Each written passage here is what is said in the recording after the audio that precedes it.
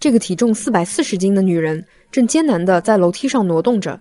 她叫刘婷婷，被媒体称为亚洲第一胖妞。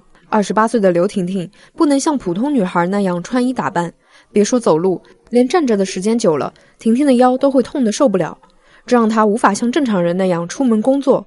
偶尔出门，路人异样的眼光让婷婷觉得自己就是个怪物。马路上别人看我就像看怪物一样，就不像是在看一个人类。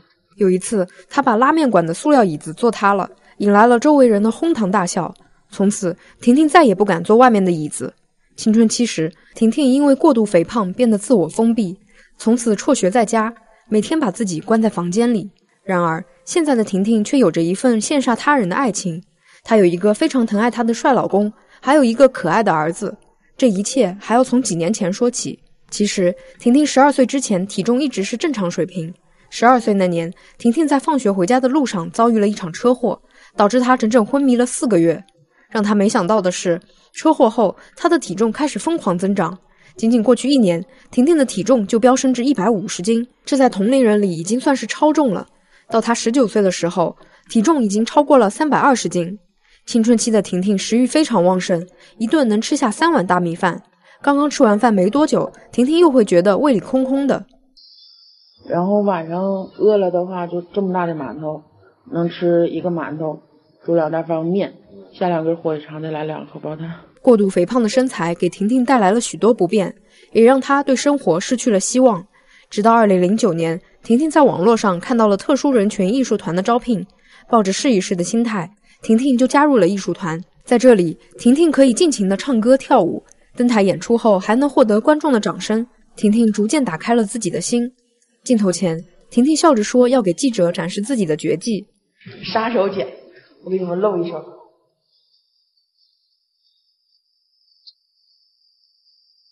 这样的舞蹈动作，婷婷非常轻盈的就完成了。她说她就是要证明给所有人看，自己并不比正常人差。不久后，婷婷就在这里邂逅了自己一生的挚爱。艺术团有一个粉丝群，婷婷的老公喜亮就是在这里认识的。喜亮是一个又高又瘦、外形俊朗的男人。他说自己就喜欢婷婷这样的胖女孩。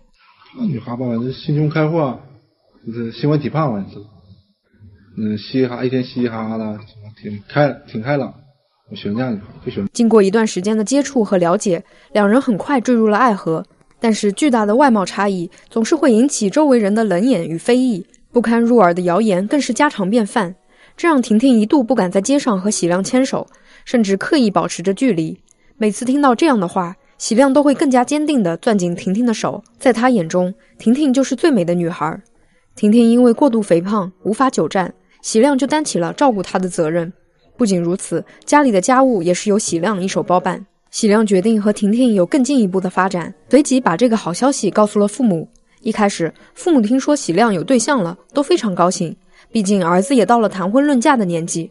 起初，父亲听说儿子的女朋友有点胖，以为只是普通女孩的微胖。但当喜亮第一次把婷婷带回家时，喜亮的父母都吓了一跳，眼前的女孩根本不是微胖，站在儿子身边，她的块头是儿子的好几倍。喜亮的父亲非常抗拒这门婚事，他不愿意和婷婷交流，直接以断绝父子关系相要挟，逼迫儿子分手。这个对象咱不能处了，咱家养不起，咱们这劳动家庭全指两口子劳动，你啥也做不了，以后家庭的负担太重。这次面对父亲的威胁，一边是自己心爱的女孩，一边是养育自己的父母，喜亮陷入了进退两难的地步。但婷婷却表现出了惊人的勇气，一直以来都是喜亮保护着她，阻挡外界的非议与冷眼。这次婷婷也想为他们的幸福争取一次。婷婷看出了婆婆是刀子嘴豆腐心，于是经常找婆婆聊天谈心。在交谈过程中，婆婆发现婷婷虽然胖，但心地非常善良。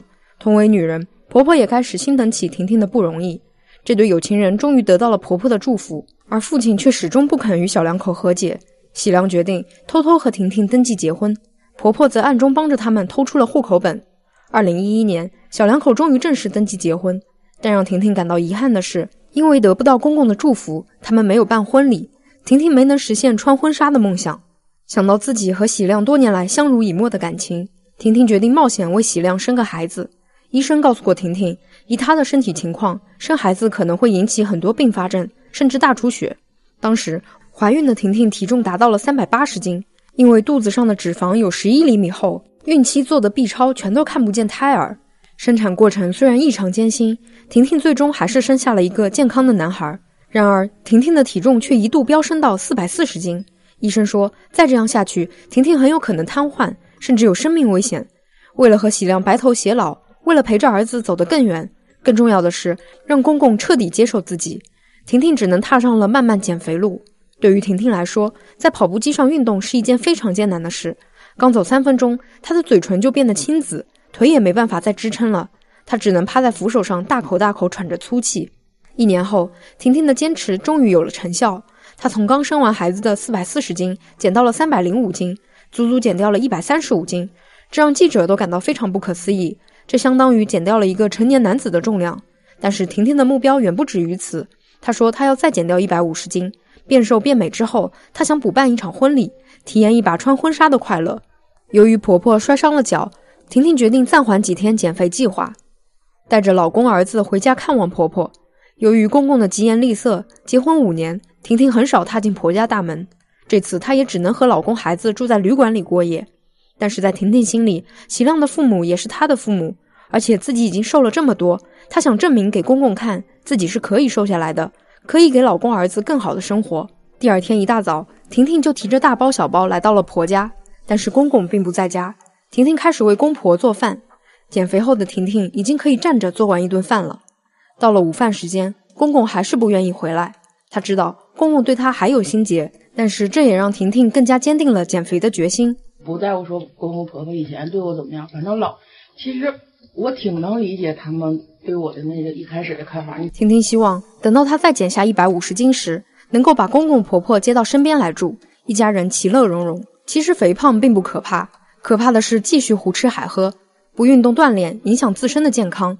婷婷能正视自己的问题，并为之付出努力，也离不开丈夫和儿子一直以来的鼓励。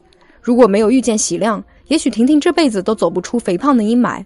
希望婷婷为了自己，也为了深爱自己的家人，早日减肥成功。这里是女她放映室，我们下期再见。